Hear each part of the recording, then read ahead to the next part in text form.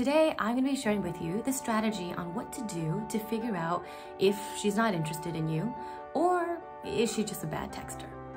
Because it happens when you get a match online and you get excited, or maybe you got her number from a public place and you're excited to text. But then you start realizing after you start texting that she's giving you few word responses.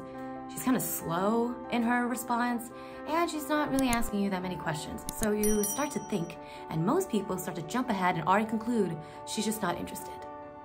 But the reality is, half the time, she just may be a really bad texter, but she's potentially really great in person if you end up meeting her.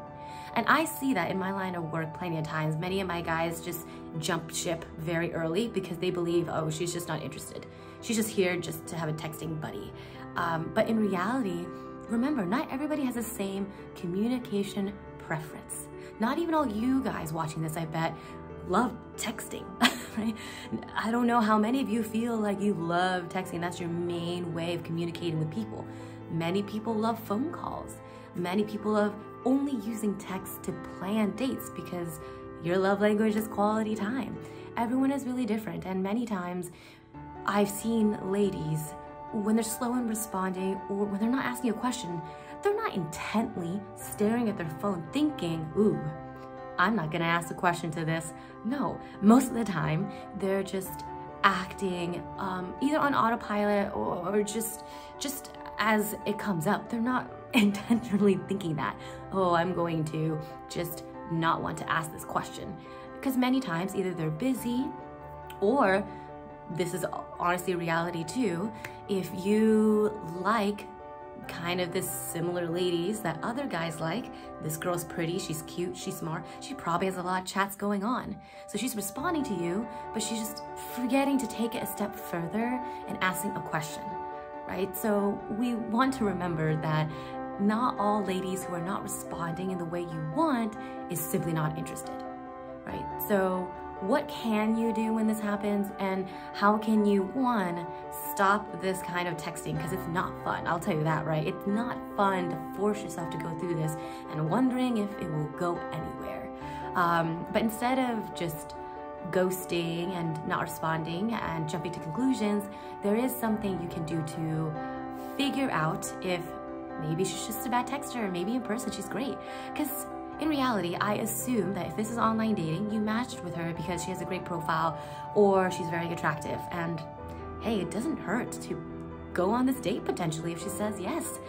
And I will tell you that majority of the times when my clients do this and they meet this lady that they're having trouble texting, when they meet them even on the phone, sometimes they'll call them on the phone, FaceTime, or meeting in person, they end up being really great. You know, she actually ends up being very charming, very communicative, they have great conversations, they have a good date. So once again, texting communication is not what's really important. What's obviously important is the in-person communication and conversation. So what can you do? First, before we get into that, make sure that on your part of texting, you have followed my advice and strategies from my other videos about if she isn't asking you questions, what to do. You know, I already go over that in another video. I also go over, you know, how to keep the conversation going, how to allow her to be curious about you. So make sure you look over those other YouTube videos to make sure you are doing your part in creating this curious and interesting conversation. Now, if you feel like you're doing that, and once again, she's responding slow, few word answers, or any of that, then do this. And this is similar to many of my other advices, so if you see a pattern, then it's true. Well, you just be direct and cut to the chase and go for the date.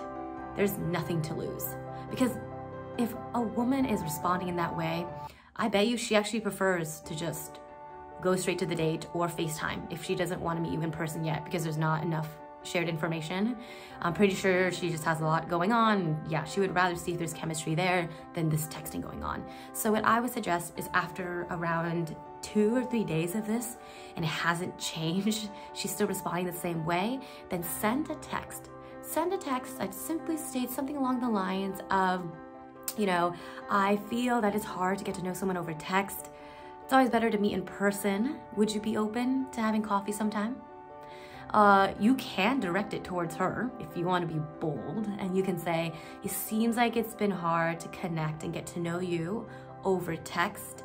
I would still want to connect with you more, but in person. Would you be open to grabbing tea or happy hour at some time? That's it. So all you want to do is make sure you make a statement about that, just saying like it's hard. Maybe you can even say, I'm not that great of a texter. You can put it on yourself and say, I think it's easier to see chemistry through in-person interaction. Would you be open to just grabbing coffee sometime? And that's that. If she disappears after that, let it go. Then that proves she's just texting to text. But if she responds saying, I'm not sure, I don't know you enough yet, give the alternative of a FaceTime.